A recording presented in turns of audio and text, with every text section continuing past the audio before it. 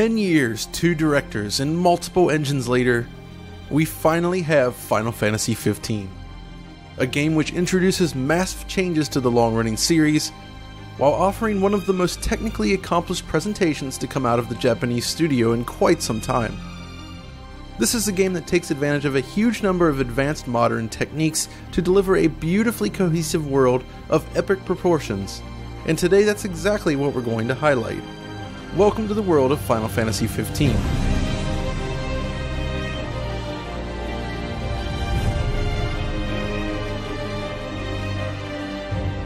At its core, Final Fantasy XV was created using the in-house Luminous studio, a powerful engine and suite of tools which helps deliver the visuals you see here. The toolset has been expanded and evolved alongside the creation of the game, and the end results are nothing short of amazing. The engine is capable of delivering massive, seamless maps with a high density of detail, while still delivering complex interactions on a micro scale. There are limitations and flaws to contend with, of course, but the overall package is truly something special. One of the most impressive accomplishments here then, both technically and artistically, is the usage of lighting. The physically based shading and global illumination techniques on display here help create dramatic and realistic scenes for you to explore. Real-time global illumination is of course rather expensive, but at the same time baked GI data requires loads of storage as well. So the solution here is actually mixed, as it makes use of both dynamic and static data. This hybrid approach makes use of a local probe system, and the implementation here enables highly realistic lighting indoors, outdoors, and at any time of the day. The all-important specular reflections then are handled using a mix of real-time and baked elements as well. We've seen various takes on simulating global illumination this generation, but the implementation here stands at the top. Materials and surfaces are also uniquely detailed, everything from the expected skin with its subsurface scattering enabling realistic light penetration, to the beautiful paint finish on the regalia. The properties of everything are taken into account here, and it looks quite nice. All of these things can also become wet, and with the in-house shaders here used to create realistic trickling water, puddles, and ripples, everything looks quite realistic whether it's dry or wet. Final Fantasy XV also makes extensive use of volumetric lighting to display things such as torchlights used in dark environments, or to depict things such as fog.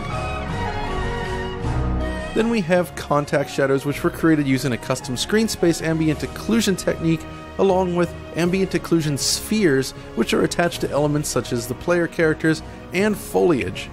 The implementation is quite good all around, and artifacts are kept to a minimum.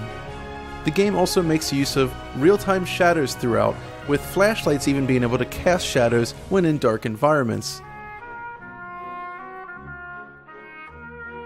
And while the global shadows used across the world do look very nice up close and are well filtered, there is unfortunately an issue with shadow drawing, which occurs relatively near the camera at times, which can appear a little bit jarring. But it's the maps themselves that really shine here. They are remarkably detailed with a tremendous sense of scale. The level of detail system then is used here to effectively smooth the drawing in of details such as plants in such a way that it doesn't stick out too much. You can definitely see where the detail ends, but pop-in is not overly distracting here and is a big step up from earlier builds such as the 2015 demo. And while the open terrain is certainly impressive to behold, it's actually the city environments that impress above all else. This early location you visit in the game, for instance, absolutely wowed me with its geometric density and lighting quality. It finally feels as if the team was successful in delivering something resembling the pre-rendered CGI present in older Square products. And all of this can be accessed without running into an extra loading screen. The first time you visit a city like this, for instance, you're simply driving through a tunnel before being presented with this beautiful locale. You can approach from the other side as well without the need of a tunnel, I should note. The data streaming here is certainly effective. Of course, presenting all of this detail without significant shimmering does require a robust temporal anti-aliasing solution, and in this case the selected AA method is pretty effective at removing those artifacts, But at the same time, it's a very aggressive solution which does result in a rather blurry looking game across all platforms. Which then brings us to one of the first comparison points, resolution. Until now, everything I've mentioned is present in all versions of the game, though there are some tweaks to the level of detail system when you play on a PS4 Pro in the high mode. But between the three consoles, there is a noticeable difference in resolution depending on which one you're using. Starting at the top, the PS4 Pro offers two modes for players that I have discussed before, the high and light modes. High utilizes checkerboarding to reach 3200 by 1800, while the light mode sits at 1080p. The base PS4 seems to use a dynamic resolution which maxes out at 1080p but can drop closer to 900p in certain situations, while Xbox One tops out at 900p and can drop just above 720p. I do believe that this softness is something that the players have taken issue with, but it's ultimately a matter of preference, I feel, and it doesn't really distract from the experience, at least for me. I do think it's a significant improvement over the rather pixelated 2015 demo. But once you start playing the game, another thing really starts to jump out: the animation and physics. Final Fantasy XV makes use of some of the most intricate in-game animation I've seen to date. Complex animation layering and inverse kinematics are used in many ways across each character.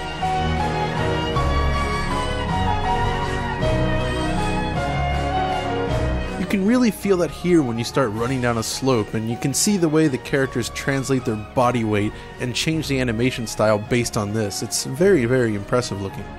Characters will also focus their attention on objects and enemies in a realistic way. They can also react to external forces and generally behave in a somewhat natural fashion. Battles do manage to look surprisingly convincing in motion, despite the fact that Noctis can partake in physics-defying actions such as this, but it all comes together really well in the end.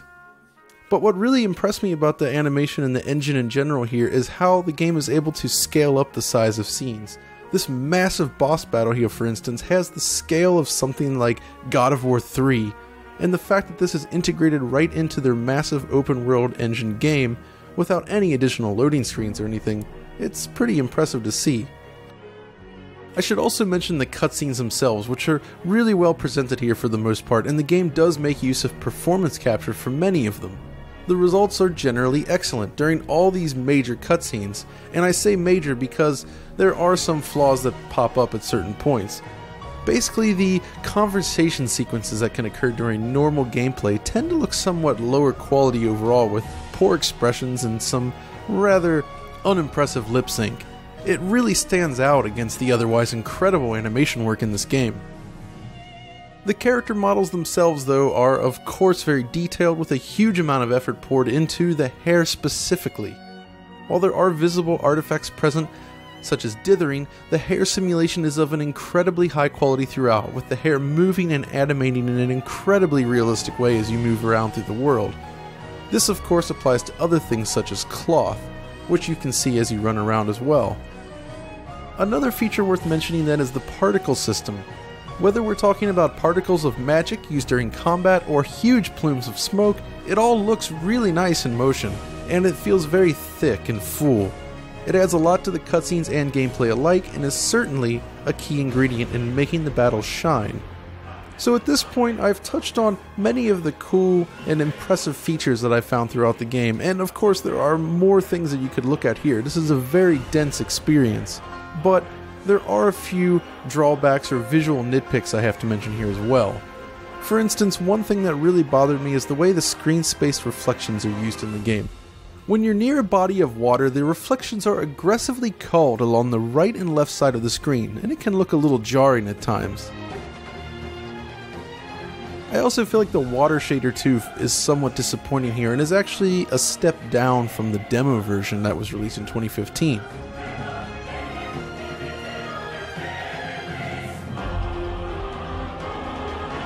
While it can look good in certain scenes, the bodies of water, at least early on, are definitely a weak point in the game. Texture filtering is of course another major issue. On PS4, Xbox One, and the PS4 Pro in Lite mode, the filtering is set to a very low level, which can seriously compromise texture detail in many scenes. Now this problem is fixed on the PS4 Pro when using the high mode of course, but the awful frame pacing in this mode makes it difficult to appreciate there, at least if you're sensitive to those issues, but that's in another video. While we're on the subject of the different consoles again, I did want to make sure and point out that outside of resolution, you do get a very similar experience in the PS4, Xbox One, and the Pro.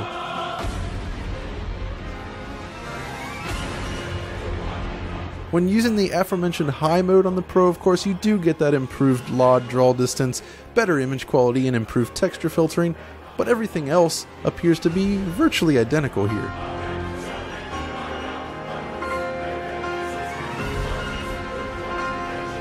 Still, it's likely that most players will be experiencing the game on either a regular PS4 or on an Xbox One. You can see then that the two versions do look pretty much identical in terms of asset and lighting quality. Things like level of detail drawing and texture filtering are also the same here, but there is actually a difference in terms of image quality due to the resolution differences. As I mentioned in my performance videos then, selecting the optimal version of the game is going to depend somewhat upon your thoughts on the various flaws here.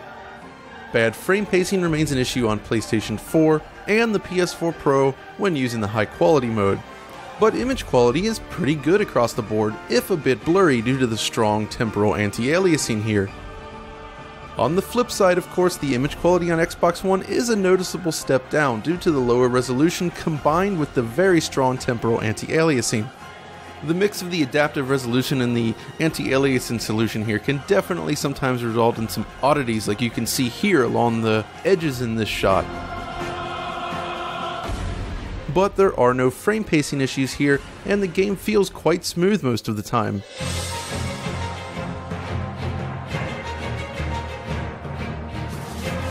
Which version you should play will depend upon which consoles you own and which issues you find most distracting. In the end, I've been playing primarily on the PS4 Pro using the Lite mode since it offers a good mix of image quality without frame pacing issues during gameplay. Ultimately though, whichever platform you decide to play the game on, it's an absolutely beautiful open world experience with some of the most stunning lighting and animation in the business. I do think this is a return to form for Square Enix, but the future of the game and this engine is certainly something interesting. Despite the huge amount of effort poured into Luminous Studio over the years, Final Fantasy XV is currently the only real game designed to make use of it. Titles like Kingdom Hearts 3, which were originally going to use Luminous, were moved over to Unreal Engine 4 instead, which of course is an incredible engine. While Final Fantasy VII Remake, which is being developed primarily by CyberConnect 2, also makes use of Epic's engine. It would be a real shame for all of this work to be used with just one title. Unlike the last generation Crystal tools, for instance, which was too specialized to be useful in other games, I feel like Luminous Studio has a lot of potential and could have a bright future. At the very least, Final Fantasy XV itself seems ripe for a PC port, as it should scale beautifully on modern PCs, and the engine itself was designed to work well on the platform from the very beginning. If we're lucky, perhaps sometime in 2017 we'll actually see just that. But we've come to the end of this video. I hope you enjoyed this brief look at some of the features and techniques being used in the game, and perhaps developed an appreciation for what the development team has accomplished here. But if you enjoyed this video then, be sure to like, subscribe, and follow us on Twitter. And until next time, this is John signing off.